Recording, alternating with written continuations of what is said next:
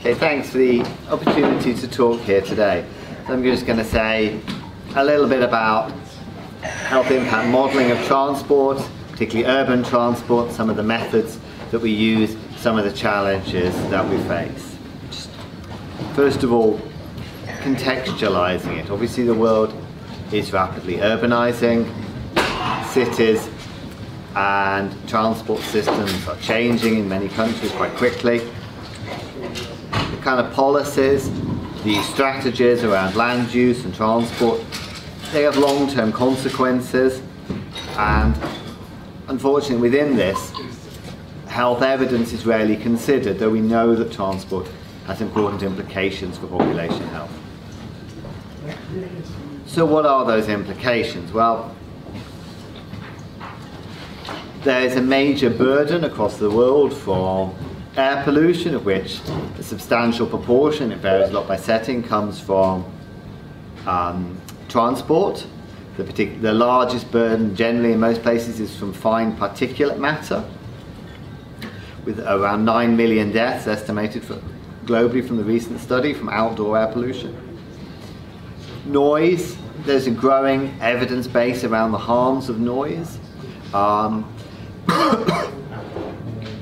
And a lot of that comes from traffic. Traffic-related deaths directly on the road from collisions, from traffic accidents. Sorry. Just remove this from your screen. You just reduce it, put it down. Yes, if I... Sorry to everyone. Can you please? We just will remove. So I hope you don't see my dream. Yes. All right. Okay. Thanks. Okay. Sorry for the interruption.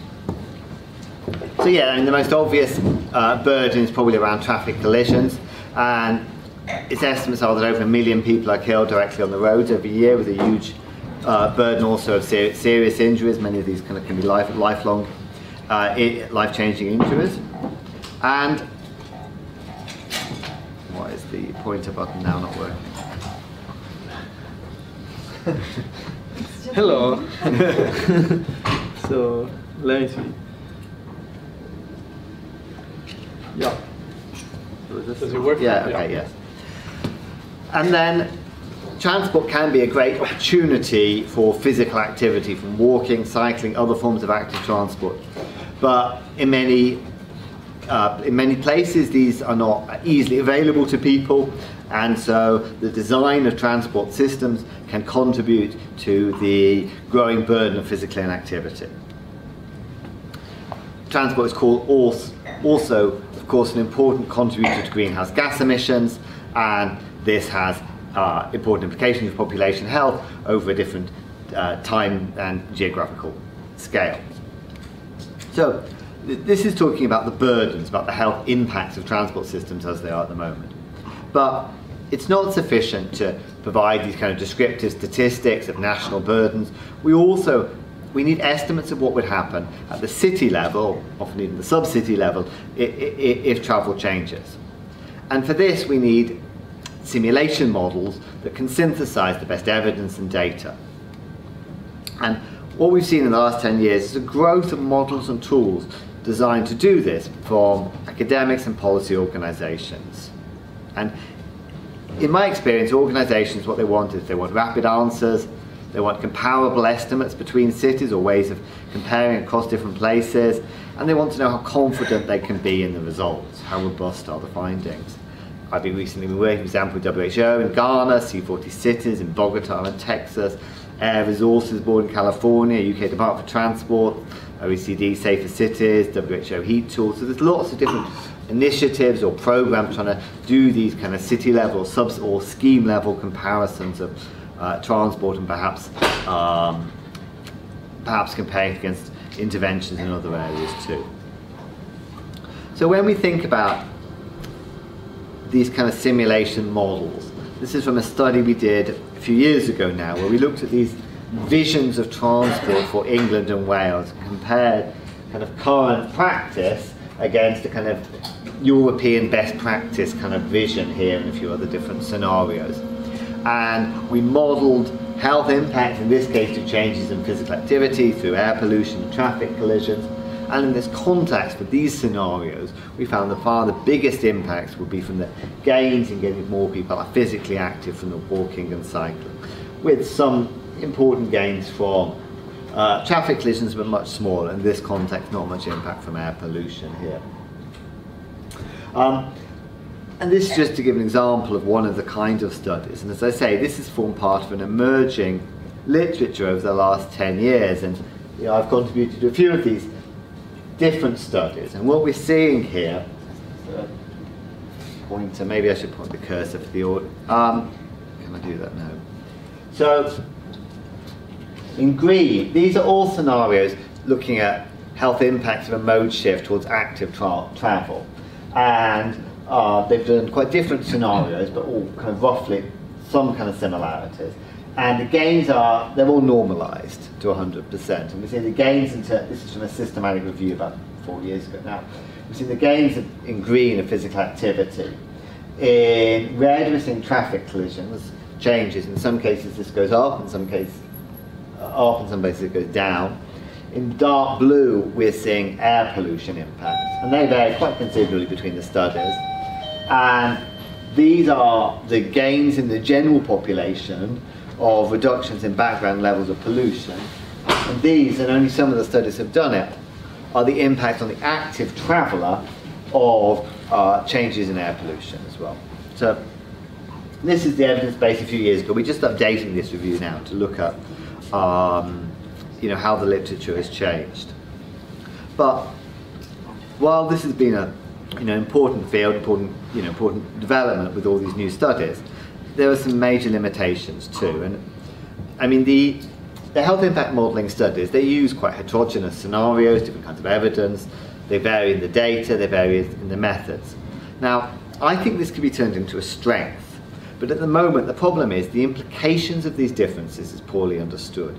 So we don't know what's driving differences between the studies, really. We don't have much understanding, we just know that they differ. And the evidence, or the studies haven't often defined well, and this is beginning to change, the use cases. There's been no kind of topology developed of the ways the models are intended to be used. What are the kind of, thinking of use case, I mean, I spend a bit of time talking about this, so I don't take it too long, but thinking about the models in context, thinking about the user, the kind of data they have, the kind of question they're asking, the context that they're in. And I think it's really important to start kind of proactively and prospectively defining use cases before comparing models, and we need to have that to kind of a structure around this. I can't spend too long on that point. Important other limitation, I'm not going to say much about this, but I could talk about it more if people are interested, is that the work has largely occurred in silo, in isolation from developments in transport modelling. And there's a whole kind of separate field around transport modelling that has not really been linked up to this, and I think that's an important gap. And perhaps most importantly, most of the studies have been in higher income countries, although the burdens of transport, in terms of air pollution, in terms of noise, in terms of road traffic injuries, are much greater in low and middle income settings. And we really need to have models that are applicable to those settings. And when we think about going out of the kind of higher income settings, or the relatively limited number of higher income settings, then of course things start changing. There's much higher levels of air pollution in some of the cities, but of course there's much greater variation, and there's variation in sources of air pollution too. Some cities have much higher injury rates, but again there's big variation here. There's different traffic mixes, even between, of course, UK and the US, you have a different traffic mix, but of course when you start going to India or something, you'll get a different mix again of vehicles and people and, in some contexts, animals and so on. There's differences in things like non-travel related physical activity. People are doing more manual jobs, or they're active in other domains and domestic activity. Then this may affect the benefits and the harms. Non-communicable disease burden differs. In terms of obviously rapidly growing diabetes in places like India and China, but you'll get a difference for various reasons to do, diet, smoking, early life experiences, and so on. So there's these important differences and things that we have to think about when going outside the kind of European, US settings, and Australian settings where many of the studies have been done.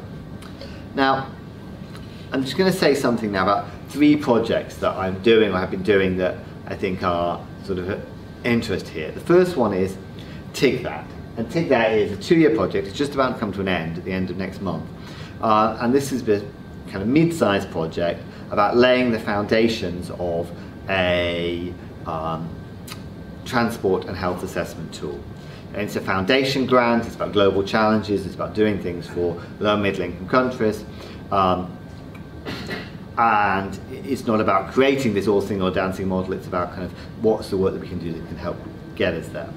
The second one is a new project that hasn't started yet. It's a European Research Council Consolidator grant. This is a kind of bigger project over 5 years, and this is about developing that model and a few other work streams as well around.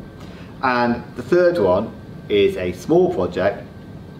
This is, again, for Global Challenges project. It's a 6-month project, or it's likely to be 5 months.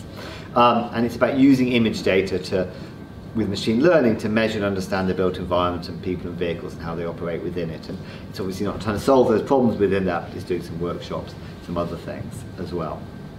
So TIGVAT, this has been an international multidisciplinary team of experts with domain-specific expertise, and about trying to lay the foundations of this globally applicable, user-friendly health impact model that can support evidence-informed decision-making. And we're doing a lot of things in the project, but we're going to have case studies that we've done as cities in Delhi, Bengaluru, Visakhapatnam, in South America, Sao Paulo, Campinas, Buenos Aires, Cordoba, Bogota, Mexico City, and we've also just recently done Accra, and hopefully soon doing Cape Town as well, but that may move into the next project. So we're trying to get a range of different cities where people haven't been able to do this health impact modelling before, and then to do some comparisons across them to understand what's driving the differences in results between them, or what data are most important in the different settings. So GLAST, which is the ERC project, which will be starting very soon, is these 3 work streams. The first one is about comparative modelling. It's using kind of statistical methods to look across, when you've got different models, to compare across the models and across the use cases, and to investigate where uncertainties matter most.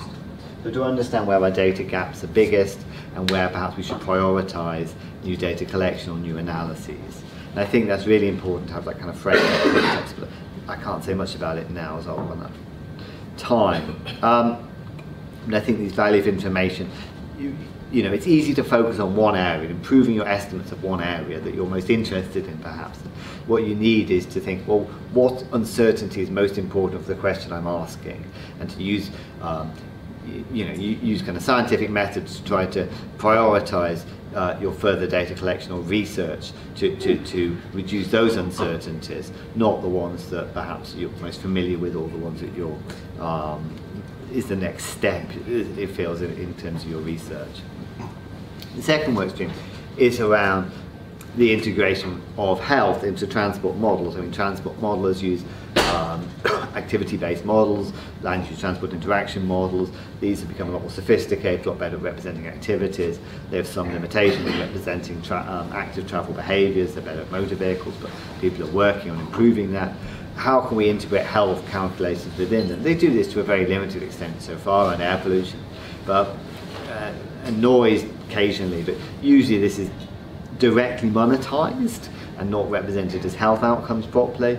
And I think there's an opportunity here to try to have represent physical activity, and more perhaps more importantly, to think about how can we use the very rich spatial and temporal detail in these models, the representation of daily activities, of where the vehicles are, to see how well we can model health outcomes in this kind of very data-rich, if synthetic, setting, and then to say how important is that richness? Does it make much difference to the results if we have this level of detail?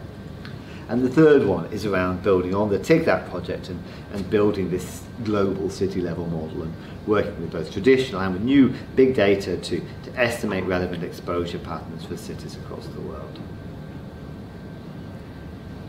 And just to go through very quickly the different steps that were part of that work stream 3. I don't know, people are not going to read this, are they? Yeah. And maybe I should skip this for time anyway, because I think probably it's best to get on with it anyway.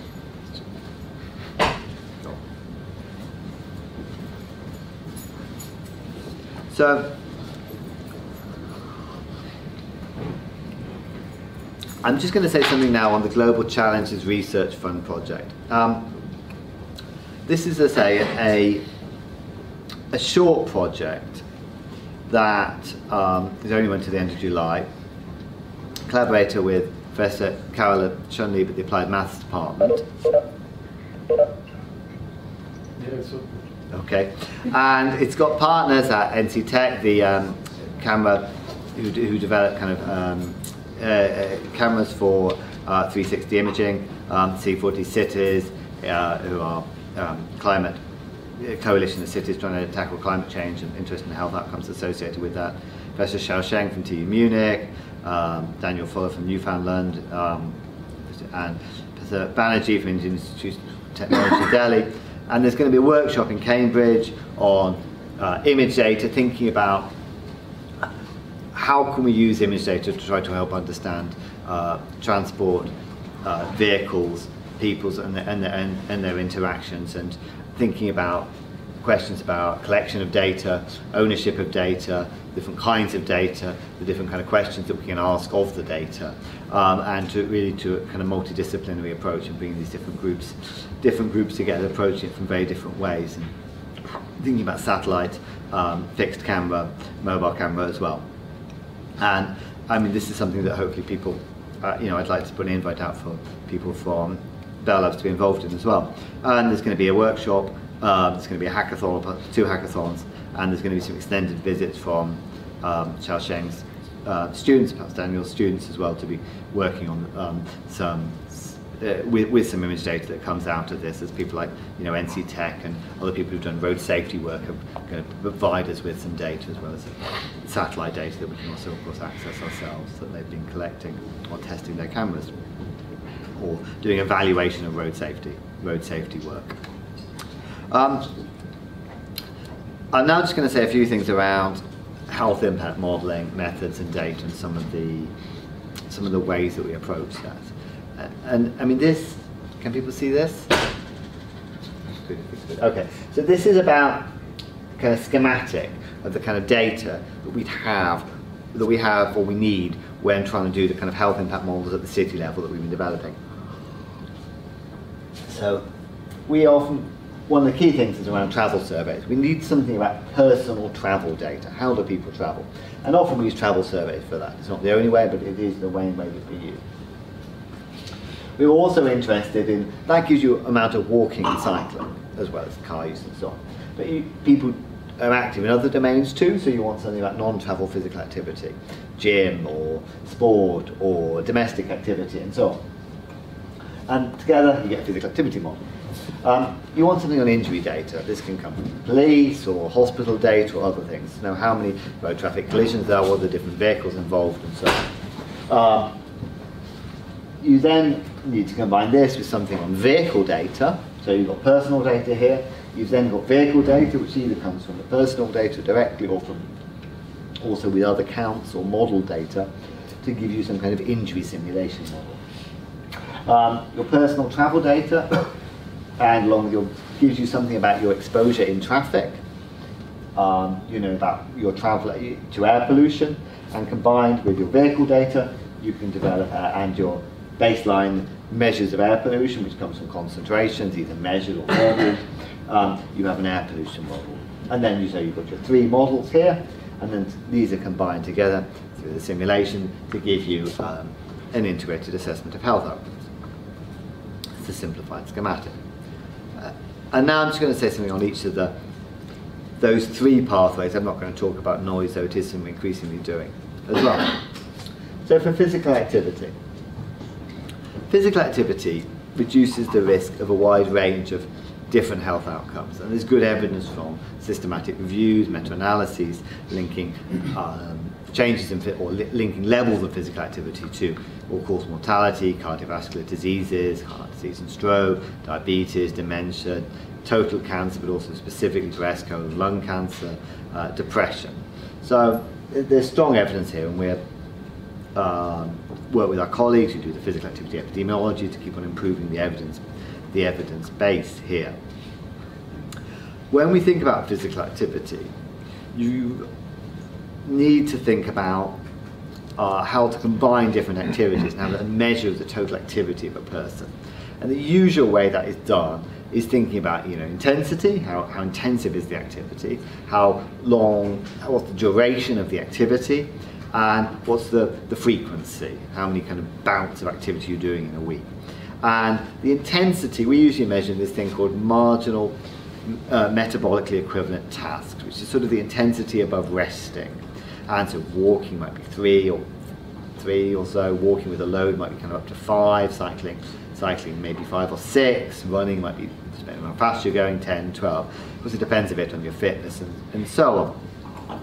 And then you can get a measure of marginal met-hours per week, which is the kind of total volume of activity that you're doing. And this can be got from self-report or from objective measures.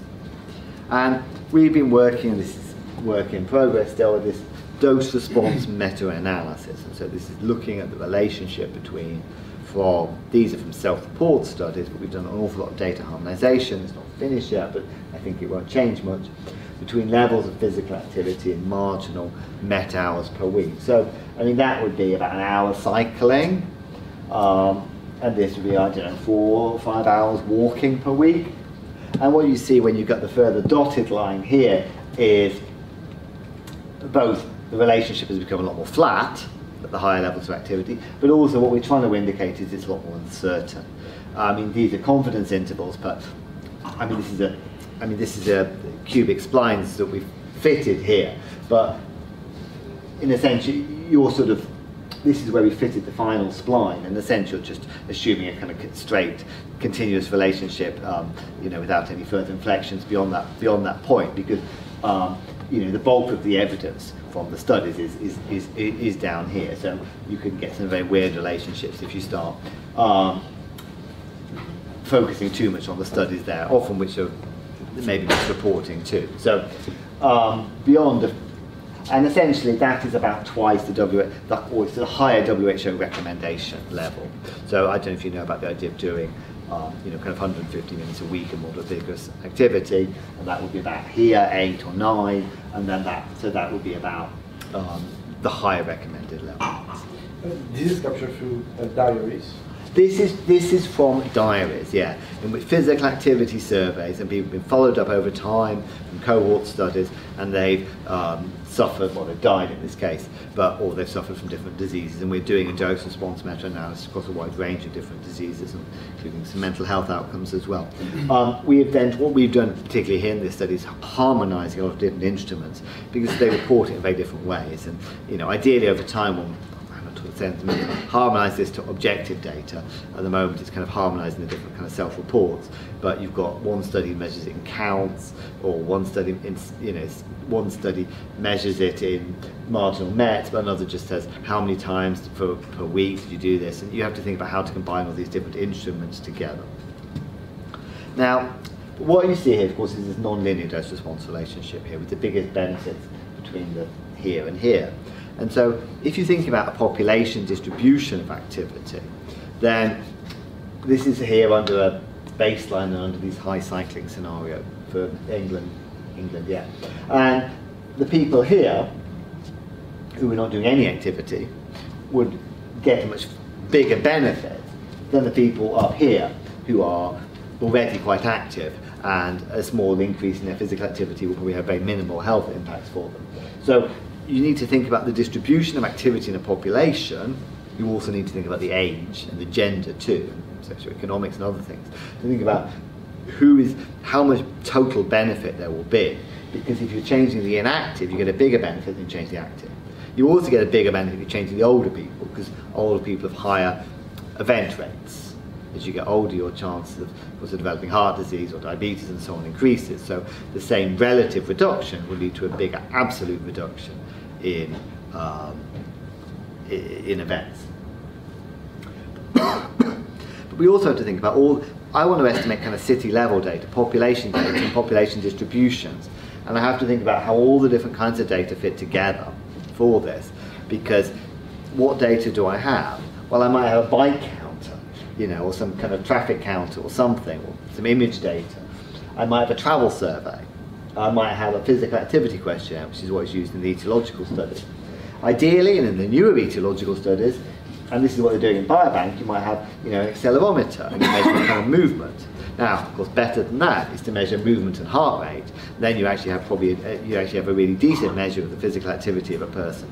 So you've got in a sense this kind of levels of quality of data, but you've also got to think about how you move between these different data, because some you may only have for a very small population, while others you might have for a big population.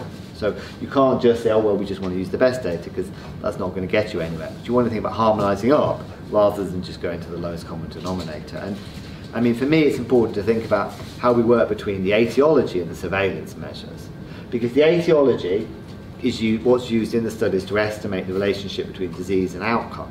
But then the surveillance is what you use to estimate the levels in the population. And you have to make sure you think about these two together and how they work together. And that's one of the challenges that we have. So, air pollution modelling. Well, I mean, there's lots of different air pollutions that are interesting and are harmful for health.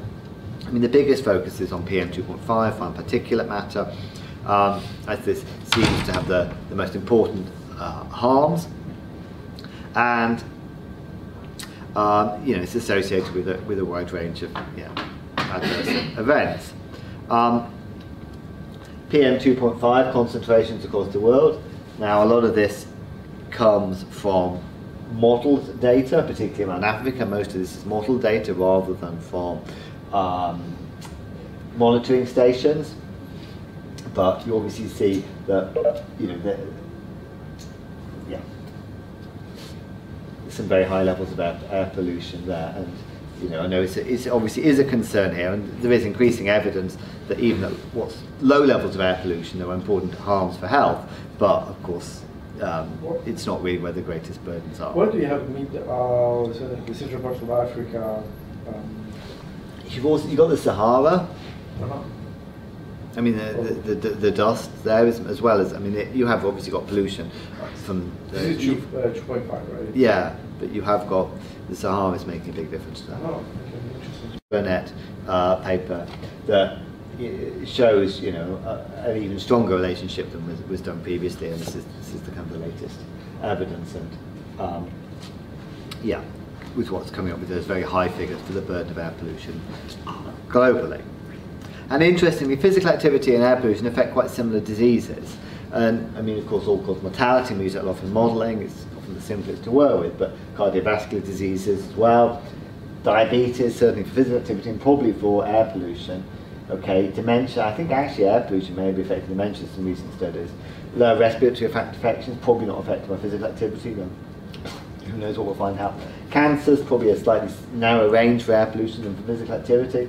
COPD, probably physical activity does affect COPD risk, but the evidence isn't that well established at the moment. Mental health, well, maybe different here, but you see there's a lot of overlap in the pathways between the two. And so it's quite interesting in terms of the trade-offs and thinking about that. And we've done some modelling looking at the trade-offs of being active in polluted environments, and generally, for most people, most of the time it does pay to be active even in a polluted environment. The air pollution modelling around cities, you can think often of two approaches, depending on your scenarios. And you can either focus, as I showed you on that slide early on, well, if you're thinking about more active travel and less car use, you've got fewer cars, you've got less pollution. Or you can think about, well, but people have been active in a polluted environment, so they're breathing in more air pollution. And you can model, of course, you can model both of these, but depending on your scenario, depending on your kind of question, one of these may be more important than the others, because if you're only imagining a few people taking up cycling, you probably haven't got a significant change in cars, and so why bother to measure the change in concentrations? While if you're measuring mode, but if you've got a big citywide changes in transport systems, then of course that's likely to dominate as well.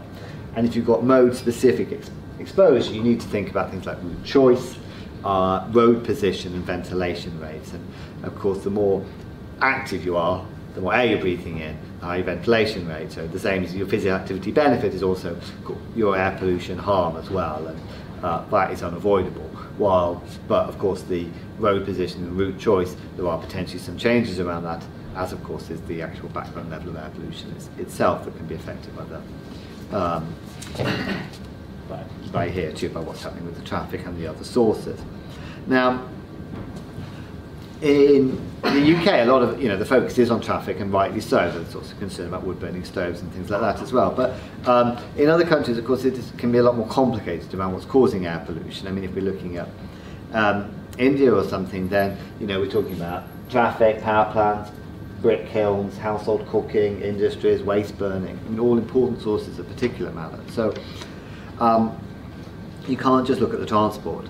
And here, the vehicles is causing about 30% in Delhi of the particulate matter. So it's important, and the road dust, well, it depends whether you want to call that with traffic or not, kind of resuspension and things like that. But there's a lot coming from other sources as well.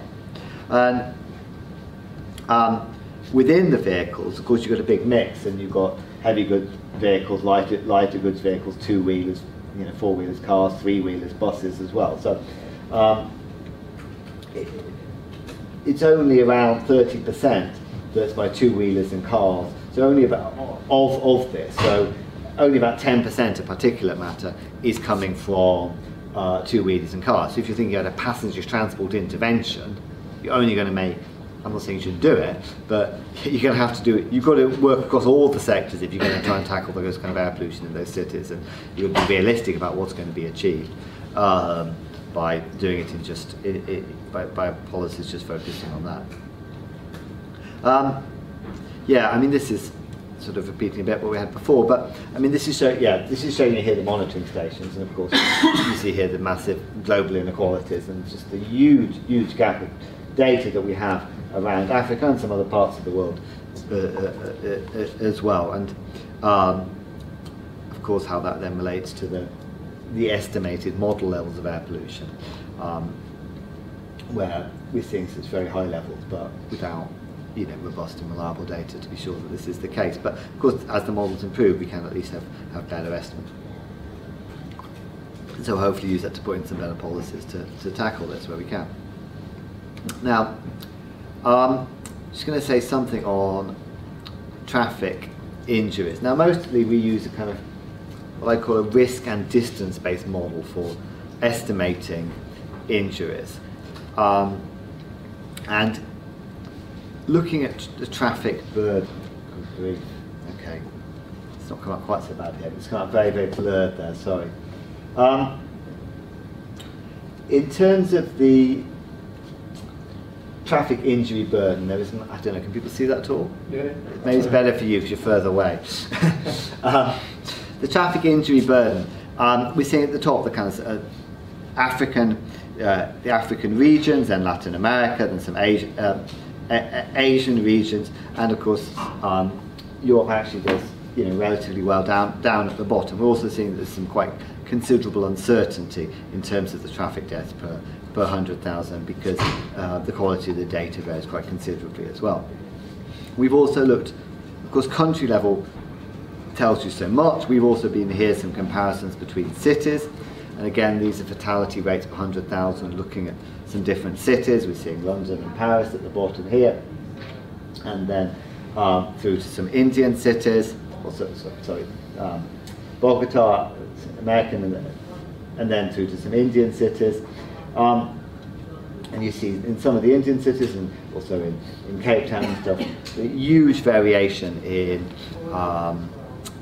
some LMICs that we're seeing in terms of the traffic fatality rates. But it's not just the total fatality rates, of course, that differ. You've also got to think about what the makeup of the victim profile is. And what we're doing at the moment is a study comparing, we're comparing this, but also, I'll come into the next slide, the striking vehicles, in different cities and different data sets across the world. And you see here in Indian cities, where we've got a mixture of pedestrians, cyclists, and then a lot of two-wheelers. And then the car, again, a lot of pedestrians, quite a few two-wheelers. While if you go over to the US cities, of course, what you're seeing is cars. Particularly in most US large cities, we're seeing over half of the victims would be cars. But similarly also in some of the Chilean, some of the regions in Chile as well. So there's a big variation in kind of whether it's mainly kind of what we call the vulnerable mode users, the pedestrians, cyclists and two-wheelers, or whether it's kind of car occupants, of course, depending on the traffic mix and the speeds in those cities. But it's also interesting to look at the other vehicles involved in collisions as well. And this forms an important part of the kind of simulation models, because if we're assuming that there's an increase in, say, walking or cycling, well, and changes in car use, well, what are the vehicles involved in collisions?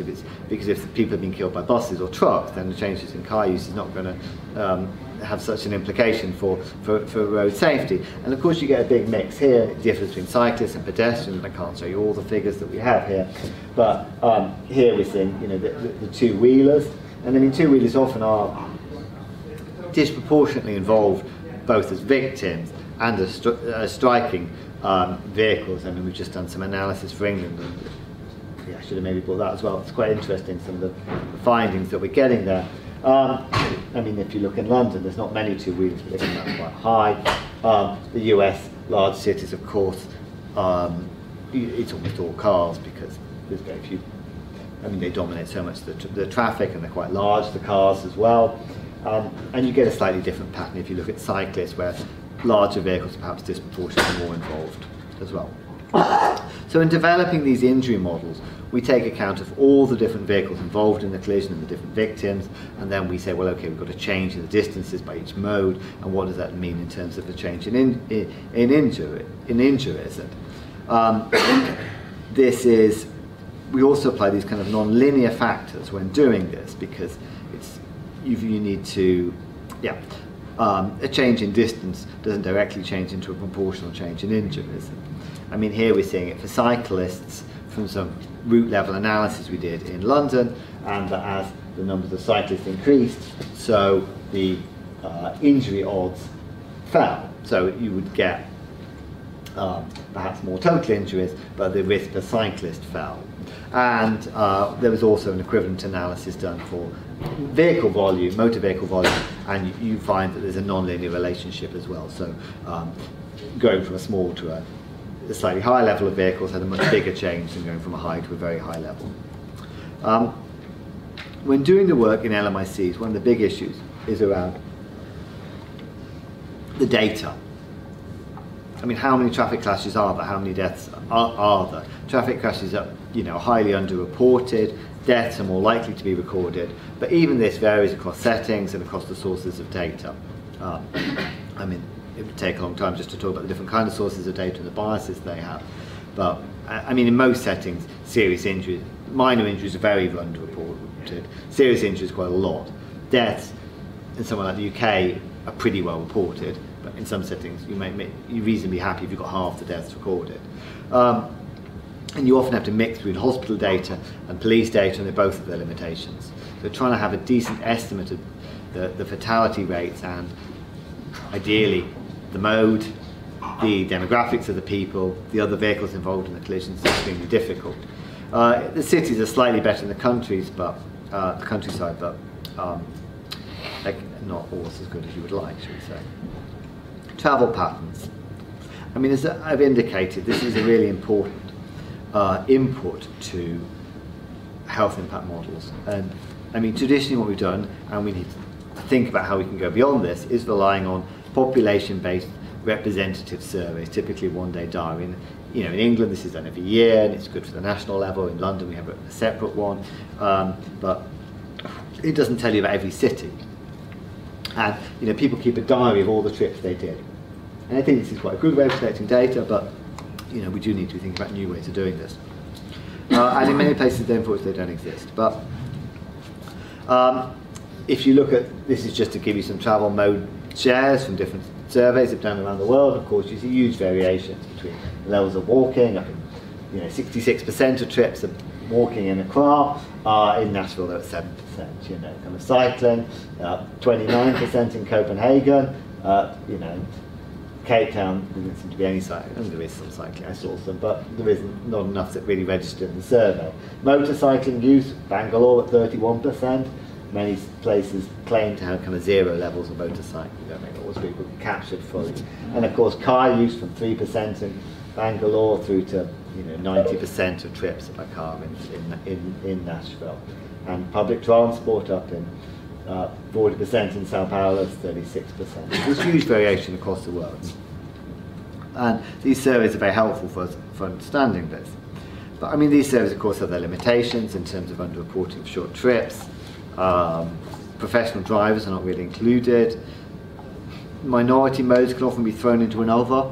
And you can have things like bikes and motorbikes thrown together and things like that. And they're about people, not about vehicles. And sometimes walking to and from public transport is often maybe not included. But that can be, in London, that's an important amount of the physical activity. It is recorded in London, but it's from walking to access public transport trips, walking to the tube and so on, and buses. So many high-income countries have national travel surveys. Other places, city or regional authorities often collect them. They don't always do them quite the way we'd want or as consistently. Research groups collect them, and we're just about to do a travel survey in Accra in Ghana. But this is of course done on a more ad hoc basis, small sample sizes, and often they're just not available in LMIC settings. I mean, we've just been looking for them, and they don't exist, or they're very out of date or very small samples, and even when they do exist, it can be hard to get hold of. One of the important issues, and this is important for all sorts of data, is thinking about people and vehicles. And of course, a travel survey would tell you, it won't give you information on the drivers, it'll tell you about the people on the bus. Thinking about bus here, sorry, it won't give information on the bus, clearly about the person, their trips and their mode. It won't tell you about the vehicles. And if you're thinking about injuries or emissions, it's the vehicle that's producing the emissions, not the people. So, and there could be 100 people or 2 people or people on the bus, and you need to know about the bus make and model, etc.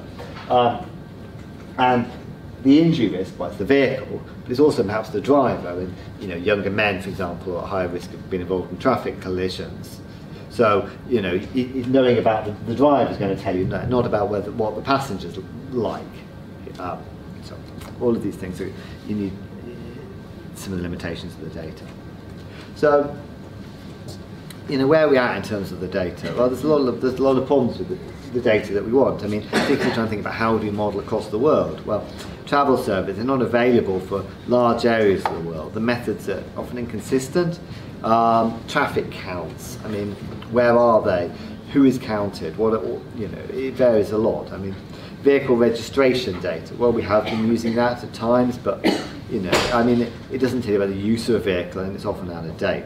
So of course we're looking at new and emerging sources of big data. I'm not going to have long to say on this, but just to give, touch on some of the ways we're trying to think, how can this help us here? Image data.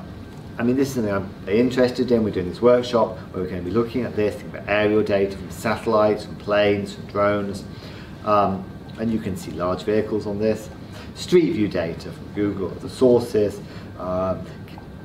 fixed camera data, CCTV, traffic cameras.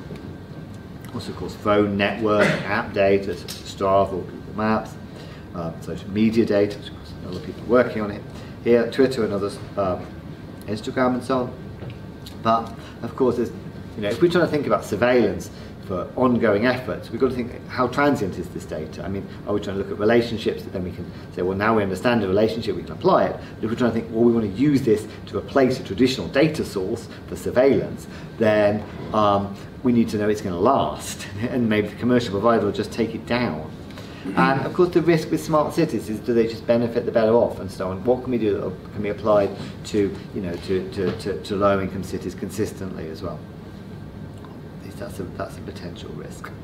I mean, mobile data has many pluses and minuses. It depends on the phone companies. Distinguishing modes, I know people can do it, but it does have some challenges. Select population using networks. It tells you about movement, but not much about place. It tells you about the people, but not about the vehicles that they're traveling in, so it's travel survey data. App data, like Strava, well, of course it tells you about the mode, great, but it's a very select population. I think it's good at telling you about things like delays and route choice. It's expensive to get hold of, unless you can get, to give you the data, but on a commercial basis it's quite expensive. Google Maps, of course, they have amazing data with Android Google Maps data, but if you can get hold of it, let me know, because it's not made available. Satellite data, this is probably the most established, well established these data, because people have been using this for years, but it's getting increasingly possible to do more and more with it. It's got pretty much global coverage, many time points, long-term coverage, which I think is really powerful. Some types are easily available, there are other types of course you have to pay for, but you can see bigger vehicles. We've looked at it in relation to large vehicles and injury risk in India, but you can't see pedestrians, cyclists and motorcyclists, and the angle of course affects potentially what you see. The fixed camera data, this is relatively available, lots of information, but of course it's not random. Where the cameras are, what they're looking at, the angle that they're at is it's not random, and the data are often not stored. People, why would people store all this data over time? So how can it actually be used in a more useful way? I mean, we did the little study in Google with Google Street View. Obviously these are street level images collected by Google, increasingly by other people, that we think potentially quite useful for saying about traffic and about interactions within traffic. There is good spatial coverage with Google Street View, though of course most of Africa is still missing what's really poor coverage. In some places it's dated a lot more than others, but it does cover many places outside Europe and North America. India and China are not, I know they're sort of, India's highlighted, but it isn't really covered in reality. There, what we did was we did a study, and we just looked at pictures, and we said, well, okay, obviously these are different places. We looked at pictures in Britain, and we said, can you see a motorbike, can you see a pedestrian, can you see a bike, can you see a bus, can you see a car, etc. And we looked at selections of images for cities across Britain, and we looked at the relationship of that to census mode share. Yeah, from the census, you've got travel to work mode share, and we looked at some other measures as well.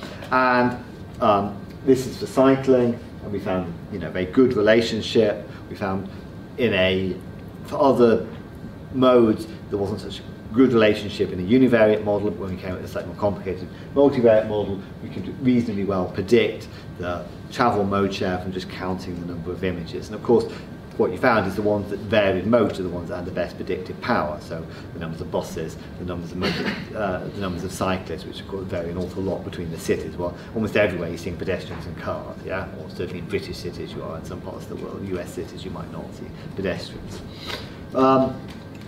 Street View, what's the pluses? It has very rich data on people, vehicles, environment and interactions.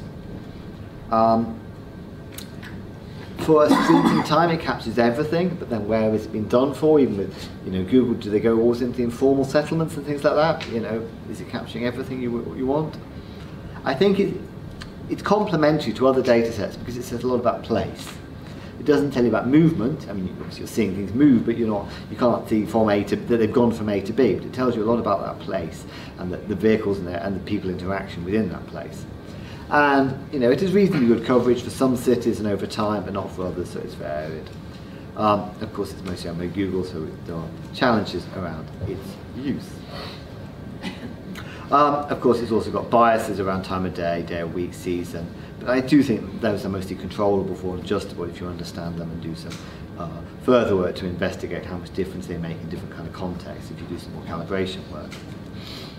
One of the big things that's happening, of course, is with Google is they're trying to use this user-generated content, so it's becoming increasingly easy for people to collect their own data, and we're working with people who are doing this, NC Tech, who are attending our hackathons and workshop, and they've collected, of course, a lot of their own data, testing their cameras, and they're interested in using machine learning, or they are doing machine learning with that as well, and be interested in working with us as well to understand what you can get out of it. User-generated content, I mean, it's done by people who are doing destination marketing, like South African Parks. We met people who've done that for commercial purposes, but also for sort of, for marketing, to get people to come to South Africa, and for Tonga, for both kind of cultural and for marketing reasons. There's others that are collecting data but not uploading that. People in India are doing that, working with the government, but for regulation purposes they can't upload it. The data has become, I think, quite easy to collect, but then there's this storage and processing. So if we're thinking about what this can be used for, we need to think about all of those different steps and the challenges there. So who will collect it? Amazon. I mean, there's lots of companies people who are travelling a lot of miles. Who are the people who are going to start collecting this in the future? Researchers, but we're never going to cover the world in that way. We don't have these kind of budgets or those kind of vehicles to the distances, but we can maybe do some of the validation studies to prove what it can be done for. Automotive testing companies have offered and said, look, we can drive around cities. We drive around cities all over the world. Pay us a little bit of money, we'll stick cameras on them. Now, can cities do it themselves? Can there be a model by which cities actually see a value in collecting this data for their own city? Will they get what feedback would they get from it? What would they get out of it? And I think there really is potential for partnership to collect data to understand the environment and travel behaviours here with this kind of data. But we need kind of a new model maybe about how this is going to work. Okay. Yeah, just to summarise, urban transport major implications for population health. I think I was going to add on the end of that sentence. Health impact models of transport have been developed, and I think it's an emerging area, but there's a lot of heterogeneity in how it's done, and a lack of understanding of the importance of these differences, and we need to make this a bit more scientific. The work's occurred largely in isolation from what's going on in transport modelling, and the research has not followed the burden in terms of where the studies have been done. And we need to try and tackle the challenges for using estimates in cities across the world. We need to think about image data, other big data, new methods to model, to estimate exposures and how they might change under our different scenarios. Thank you.